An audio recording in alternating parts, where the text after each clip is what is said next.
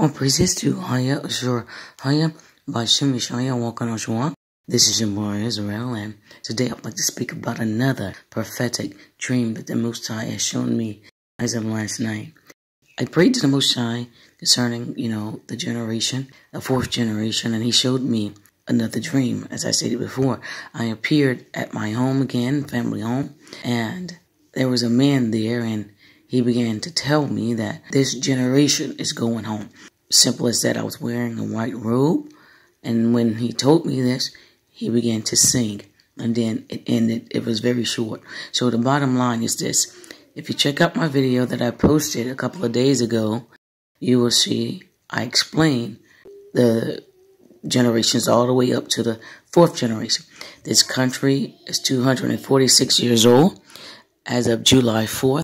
This is a mandate, and this is a decree. And if you divide that by 3 generations, 246, you will get 82 years roughly per generation. You see that? First generation, 1776 until 1858. And then 1858 to 1940 is your second generation.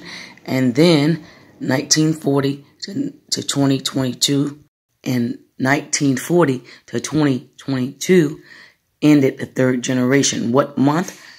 The month of so-called July. You see that? Because this is when it became law. As I stated, a decree in the Most High's eyes. You see that? On paper. And also at the same time, you had the British over there in the land of Israel. The Most High was keeping track of all of this. You see that?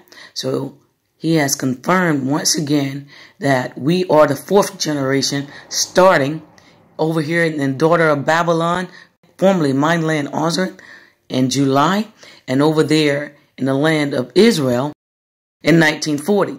And then you have in 1948 in May. You see that? So either way it goes, the third generation has ended in the east and west, and we are currently living in that fourth generation. You see that? So I just wanted to clarify that, and the Most High wanted me to clarify the end of a generation, which is the third generation. Each generation roughly 82 years, and the fourth generation that will soon return to Zion.